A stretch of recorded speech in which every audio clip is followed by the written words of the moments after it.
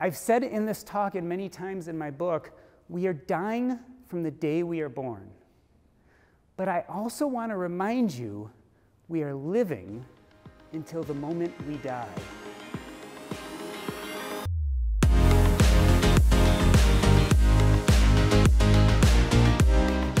If we knew when we were going to die, we'd be able to answer that question, right? If you knew you were going to die in 10 years, or if you knew you were going to die in 20 or 30, you could then spend accordingly and make sure you used your money the way you wanted to do it. Unfortunately, we don't know that, so we need a proxy. And that proxy brings us to Act 3 of our 3-act play, asking what scares you most. Are you more scared that you are going to die young and wealthy and never enjoy your wealth? Or are you more scared you're going to live to a ripe old age, use up all your money and run out? Young and wealthy versus old and broke. YOLO, you only live once, versus deferred gratification. Spend today or save till tomorrow. If you ask yourself that question, what scares you most, you then can start working on that continuum between YOLO and deferred gratification and start deciding how to spend for today and tomorrow. So let me give you some examples from my life that I think help make this somewhat more clear. My father knew he was going to die young. He told my mom when he married her, he said, "I don't think I'm going to live to an old age."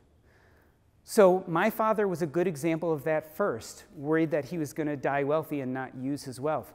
So he made decisions accordingly. When my father finished his fellowship, he got offered a really lucrative private practice job that would have taken up all his time, but he would have made a lot of money, and he passed on it to go work at the Veterans Hospital, where he was going to make half, but he was going to enjoy his work more, and he had more time to be with his family.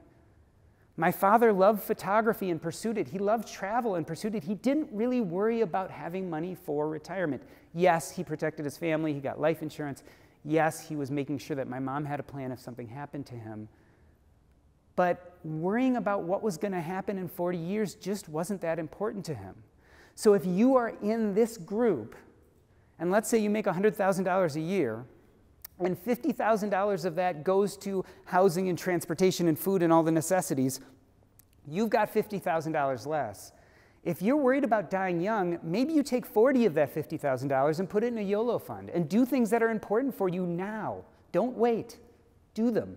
And then you take $10,000 and you put that to deferred gratification into retirement. So what happens if you do that?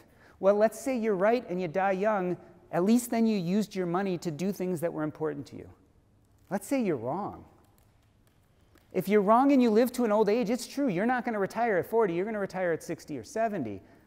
But guess what? All those years you've been taking fabulous vacations, you've been using your money to support your values, you've been doing what you want to do. Doesn't sound so bad to me. So let's look at the other side. What if you're worried that you're going to live to a ripe old age and die broke? That was me. So if you make $100,000 and $50,000 goes to necessity and you have $50,000 less, maybe you take 40 of those 50 extra and you put it towards deferred gratification and retirement or investments. And then you take 10 and you use it now for YOLO. Let's walk out those scenarios. If you're right and you live to an old age, you're going to retire at 40 or 45 and you're going to have tons of years to do whatever you want and YOLO to your heart's content. If you're wrong, it's probably the worst case scenario of all 4 scenarios. If you're wrong, you know, you did put $10,000 towards YOLO every year, and you had the dream of becoming financially independent, which probably excited you quite a bit. But we can't control everything. I think this is the best way to work through that continuum of spend now versus save for later. And everyone's going to be a little different. Some people are going to save 20 and spend 30. Some people are going to save 45 and spend 5. It's different for every person, but until we start thinking about these things, we can't figure out how to spend and how to save appropriately so that we can enjoy today as well as tomorrow. So I've presented to you a play in 3 acts. Act 1, defining your sense of purpose, identity, and connections.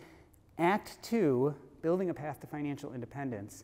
And Act 3, asking yourself what scares you most. I've said in this talk and many times in my book, we are dying from the day we are born.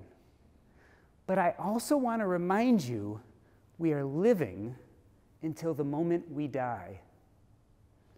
You see, I've been lying this whole time. There is no play. There are no acts. This is your life. So do me a favor. Do yourselves a favor. Live the shit out of it. And certainly don't wait till you're on your deathbed to start giving yourself permission to do the things you want to do. Live well.